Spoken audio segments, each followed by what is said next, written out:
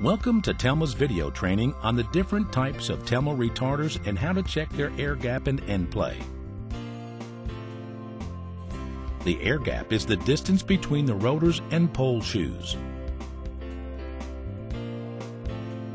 We'll need a few tools for this test.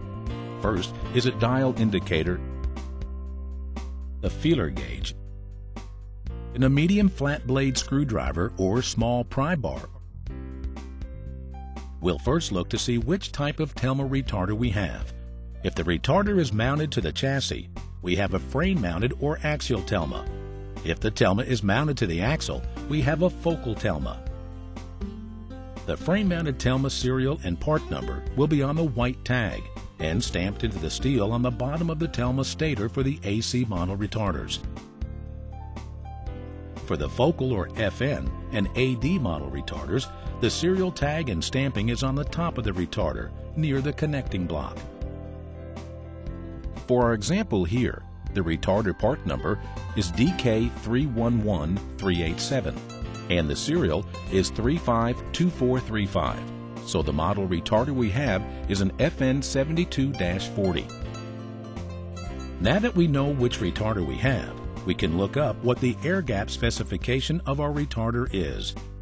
For most Telmas, we'll look at our quick reference guide.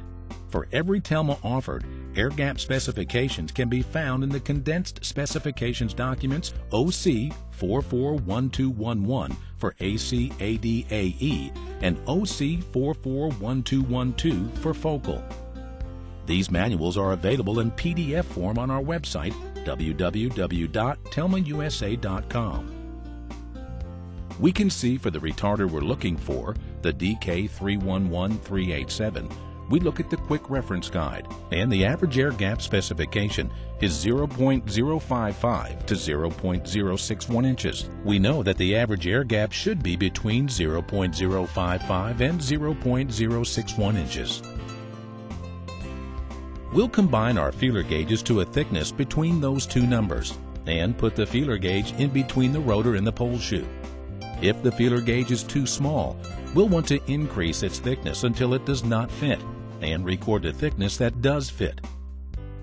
If the feeler gauge does not fit, we'll want to reduce the thickness of the feeler gauge until it does fit to get the maximum thickness that fits in between the rotor and the pole shoes.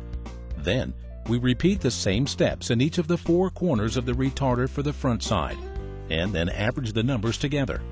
Then, repeat the same steps for the rear side and average the rear side numbers together.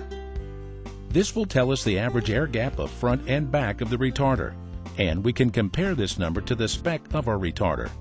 Depending on our retarder type, the air gap may differ from top to bottom of the retarder, but we will want to average all the numbers together. Now we can use our medium screwdriver or small pair of 18-inch pry bars to check end play by putting it between the rotor and pole shoe at the bottom of the Telma. Pry gently back and forth toward the front and rear of the vehicle, and also try to pull the rotor in and out. If there is any rotor movement compared to the stator, we want to measure the total movement with a dial indicator and record it. Now we can identify which retarder we have. Find the specs on the air gap, measure the air gap and rotor end play of the retarder. For end play deviations with your focal retarder, the retarder mounted on the axle, please contact the axle manufacturer. While doing this test, if you have any deviations to the results we gathered here, please consult our technical support webpage at www.telmausa.com or call us at 800-797-7714. Thank you for watching.